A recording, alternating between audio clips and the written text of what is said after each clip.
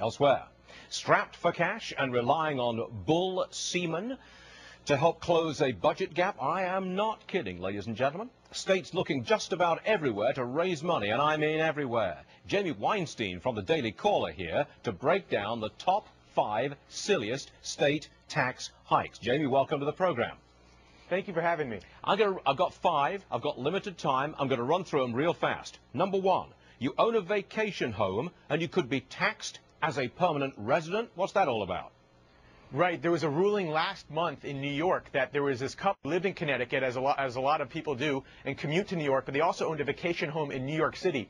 And the state ruled that they could actually be taxed the state income tax on all of their income in New York because they owned a vacation home there in New York City.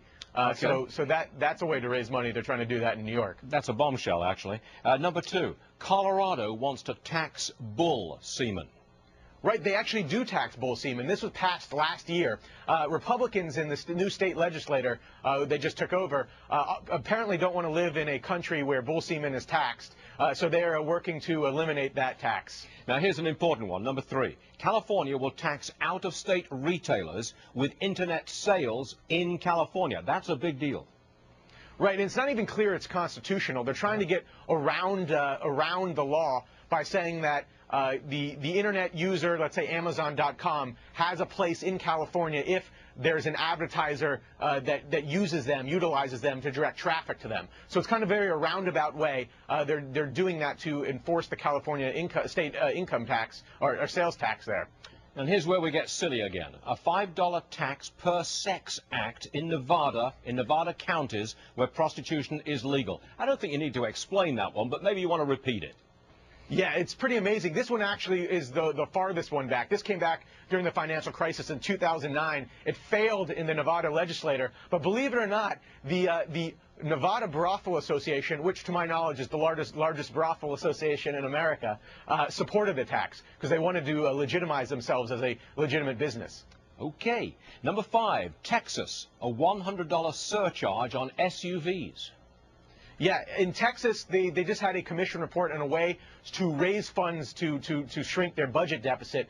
And one of the ways they were thinking of doing it is charging large vehicles like SUVs and trucks $100 to tax them so they can comply with clean air standards. You know, look, you call these the silliest state tax hikes, but there's nothing silly about a $100 surcharge on an SUV. There is nothing silly about charging someone with a vacation home in one state as if they were a resident of that state. That costs big money. And there is nothing silly about California taxing retailers who do sales out of state.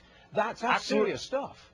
No, you're absolutely right. In Texas and in New York, one of the worries is that if you start taxing vacation homes, people won't buy vacation homes and won't come to vacation in New York. And if you tax SUVs, you're going to hurt truckers and small business people that depend on these things. So it's likely that it will hurt business rather than help close the deficit. The bottom line surely is that all of these states are in such dire financial straits that they have to go to these extremes to tax just about everything or raise fees on just about everything. That's what we're facing, isn't it?